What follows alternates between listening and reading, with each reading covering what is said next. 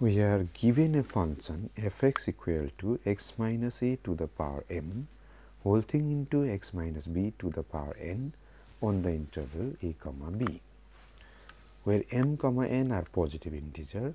We want to verify Rolle's theorem for such a function.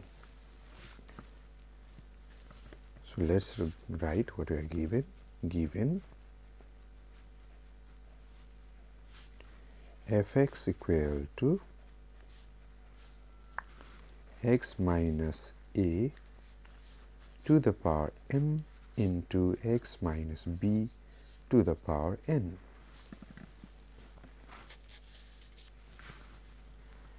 We have a function f(x), m comma n are positive integers. Now, if you want to verify Green's theorem, first of all we need to show that, or we need to check that the condition for Green's theorem are satisfied. We know that this is a polynomial as long as m and n are positive integer and polynomial are continuous. First point, f is continuous. F is continuous.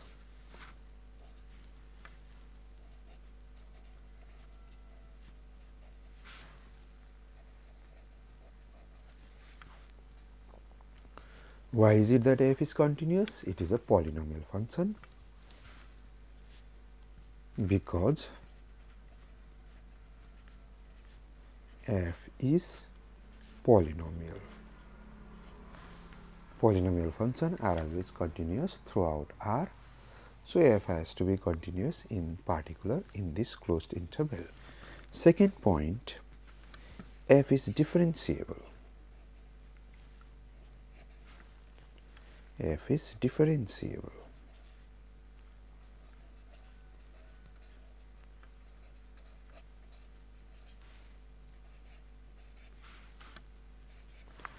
So the given function is differentiable. Reason being, it is a polynomial and you can differentiate a polynomial. In fact, you can compute the derivative polynomial as well. Third point, we need to compute the value of the function at the endpoint a comma b and make sure that they are equal. Third point, f a equal to 0 because a minus a is 0, 0 to the power m is 0 as long as m is a positive integer. F of b is also 0. Therefore, f of a equal to f of b. Therefore, Rolle's theorem is applicable. So, Rolle's theorem is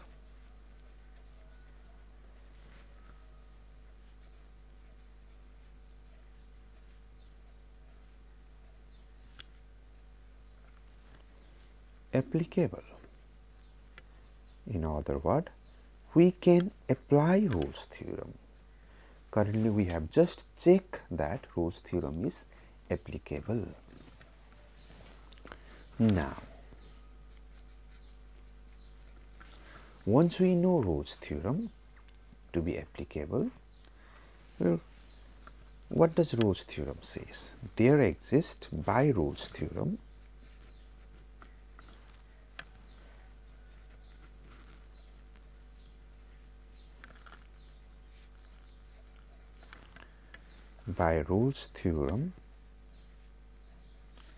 there exists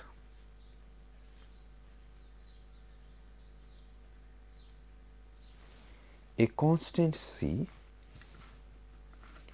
By Rolle's theorem, there exists a constant c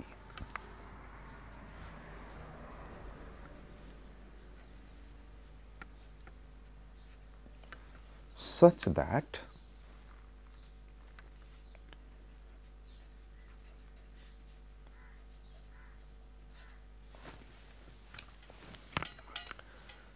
by Rolle's theorem, there exists a constant c such that f dash of c equal to 0. Rolle's theorem guarantees such a constant. So, we should be able to determine that constant for a given function. But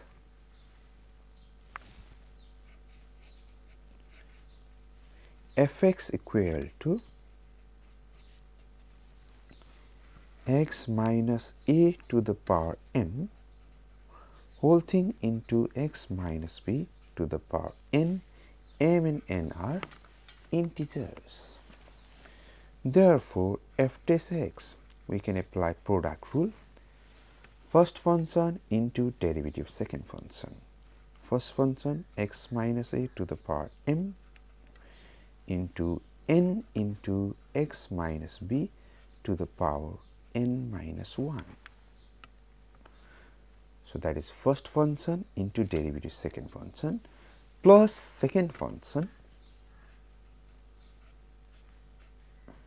into derivative of first x minus a to the power m. Derivative of x minus a to the power m is m into x minus a to the power m minus 1.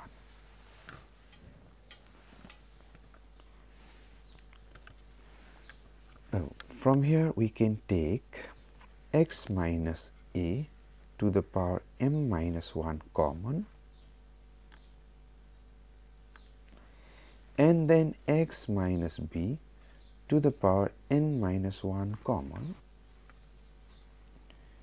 and you are left out with n times x minus a plus m times x minus b.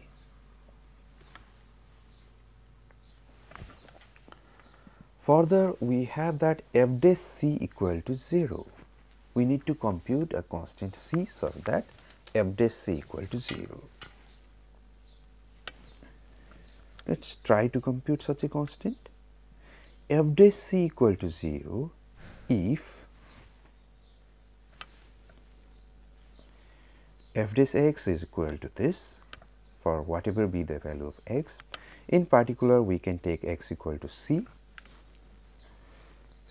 minus a to the power m minus 1, c minus b to the power n minus 1, f dash c equal to 0 if we just write c in place of x, whole thing into n into c minus a plus m into c minus b equal to 0. Now, if I take c equal to a, then this quantity will be 0, or c equal to b, this quantity may be 0 if m and n are greater than 1. However, that does not serve our purpose, because we need a constant c such that f dash c equal to 0, and that c must be in between a and b. So, we have only one choice, that is n into c minus a plus m into c minus b equal to 0.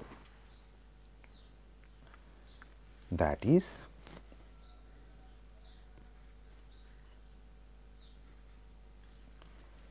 nc minus na plus mc minus mb equal to 0.